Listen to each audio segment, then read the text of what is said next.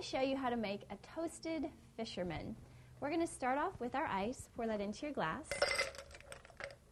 Then we're going to add in 1 ounce of Canadian blended whiskey, just like so, and 1 ounce of amaretto, which is an almond liqueur that has a wonderful flavor and smell. Then we're going to add 1 ounce of sweet and sour, like that. And we're going to go ahead and mix this up by giving it a good shake.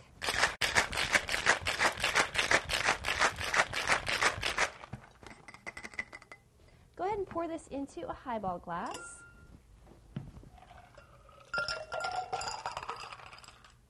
And then top it off with a splash of lemon lime soda.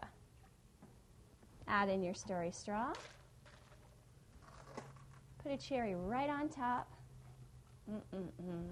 And there you have a wonderfully refreshing toasted Fisherman. Cheers.